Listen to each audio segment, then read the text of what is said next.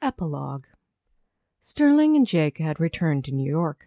They both made as many calls as they could to try find anything that might help Michael's situation, with little success. Sterling was surprised to hear from Drew, asking her to attend a meeting with the Ramesly family. Jake received a similar call directly afterward, from his brother Dylan. "Perhaps they found something," Jake said hopefully. "I hope so." Sterling did not have much faith. Her sources had been surprisingly empty. They canceled their plans for dinner and arrived at Max's condo in time for the meeting. Max greeted them cordially at the door, unsurprised that they had arrived together. In fact, he looked inordinately pleased. "Elle and Paget have the kids at Noah's place. Kelly is currently taking care of Anne and the babies." Max invited them in. "The rest of us are trying to get an update on what everyone has found out at the moment." Noah had already taken a seat, talking to Dylan and Everett.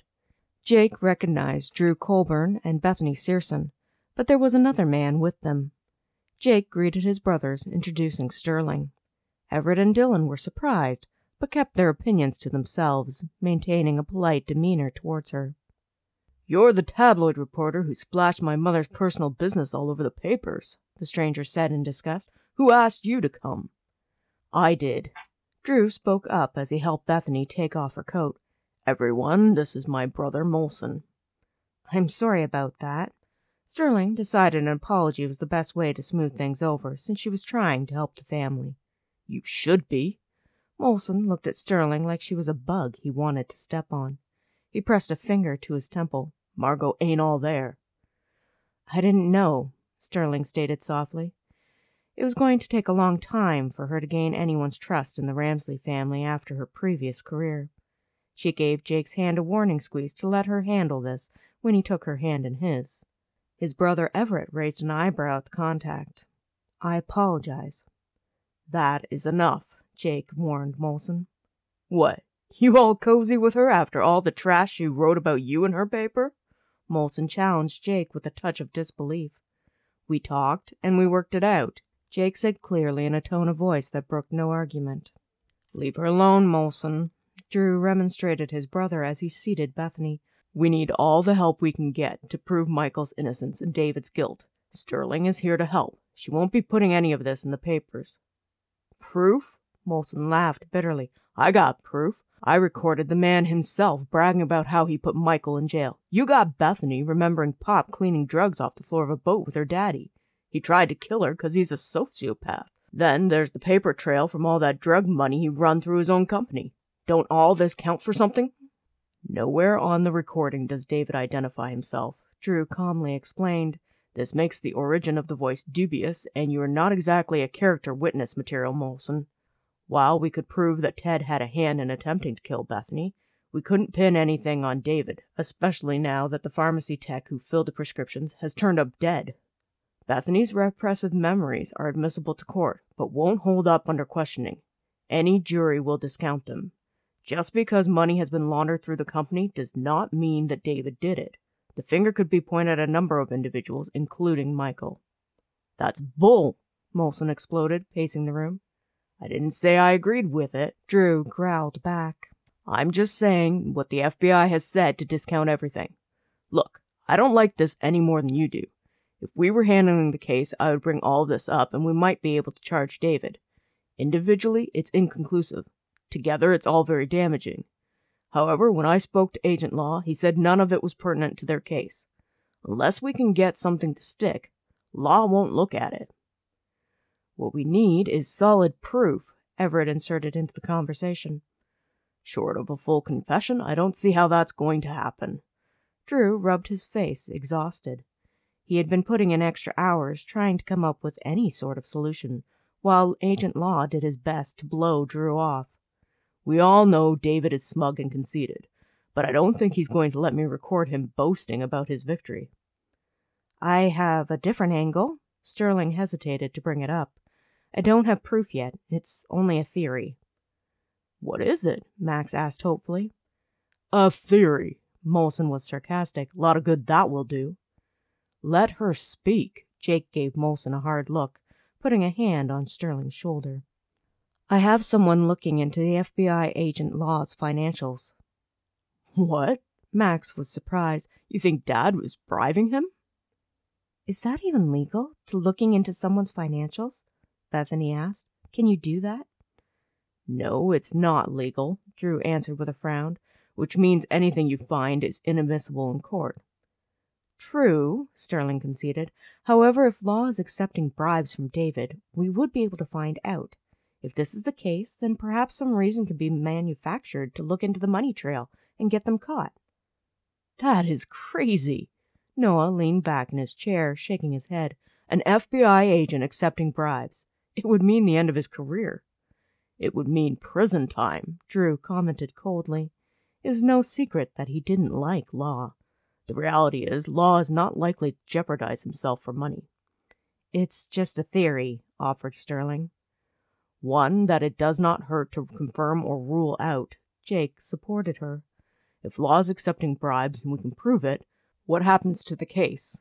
The whole case would be suspect and have to be reevaluated. Drew shrugged. It would implicate David, and he could be arrested again, as any deal the FBI made with him might be void if Lawe had a hand in it. However, if there's still evidence against Michael, that doesn't go away until someone confesses that they planted it. It's a highly unlikely scenario. Not only that, we must have just cause to go before a judge to get evidence legally to implicate that Lawe is accepting bribes or planting evidence. If we can't find just cause, the evidence is inadmissible and useless. Then it doesn't help Michael at all, Noah asked grimly. No, it doesn't, Drew said quietly. He spotted Molson leaving. Where are you going? Molson paused at the door. To do something. I got contacts, too. I'm going to start asking some hard questions and see what happens. Drew scowled. You really think your gangbanger friends are going to help? Won't know until I ask, Molson stated as he pulled the door shut behind him. Your brother is a bit of a hothead, commented Noah. Says my hothead of a brother, Max stated calmly. Look, if he can find out anything that helps, more power to him. Is there anything else that we have that can help Michael? I don't think there is. Keep trying, perhaps something will come to light that we can use. Drew shrugged, not feeling hopeful. I apologize for Molson. He feels responsible. How can he feel responsible? Asked Everett with a frown. David called him. He said that Molson had given the idea from a conversation the two had previously had to frame Michael and testify against him for immunity, explained Drew. David basically thanked Molson. None of this was Molson's intention. Now he feels responsible. The room was quiet while they assimilated this statement. What about the evidence that I brought to you earlier? Sterling quietly asked Drew. The department has decided to look into it, responded Drew. The problem is how the evidence was obtained. There is no way to prove it was or wasn't tampered with. Plus, it never showed who stole the drug. If we can obtain the same evidence and be able to prove who took the drug, we may be able to press charges. If we can't prove it, we have nothing. Then what can we do? Questioned Dillon. Pool your resources to get Michael the best legal team that money can buy, a grim Drew suggested. He's going to need it. He could be spending the rest of his life in prison. If you enjoyed Stranded with the Billionaire, you might enjoy Book 7 of the Ramesly Brothers series, Unlikely Hero. Molson Colburn has always grown up with people looking down at him. He's made life choices that his family doesn't approve of, but he never let that bother him before, preferring to weather it all with a fine sense of sarcastic humor. Now he's serious about helping his half-brother Michael after he feels responsible for Michael's imprisonment. Holly Ershman has always done things by the book. She doesn't have so much as a parking ticket to her name. When a client of hers has their life threatened, she vows to get to the bottom of what happened. It's an unlikely pairing that neither of them wanted or expected. Yet once they put their heads together to help the Ramesly family, they find they work well as a team in more ways than one. We also met Katie Sutton and Jackson Davis in this book. Find their story in Kissing Katie. Jackson Davis is in a panic. 7 years ago, he sent a manuscript to an editor as a joke. Now he is becoming a famous romance writer under the pen name J.D. Emerson, and his editor wants him to go on a tour, including an interview on a daytime talk show. The problem? He let everyone think he is a woman writer. Katie Sutton is just not making it in life. Her car is an oil-gulping rust bucket. Her hours are being reduced at the daycare center where she works, plus her rent has gone up. She had always had a crush on Jackson, her friend Trent's older brother, but he sees her as he always has, Trent's buddy. Katie might just be the perfect answer to his problems if Jackson can get her to accept a position to pose as his pen name and do the tour for him. She could be the face of his muse. From mishaps, writer's block, and stage fright, Jackson and Katie are spending a lot of time together. For the first time, Jackson is really looking at Katie. What he sees makes him think of taking the romance off the paper and into reality. You can find it on Amazon. Happy listening.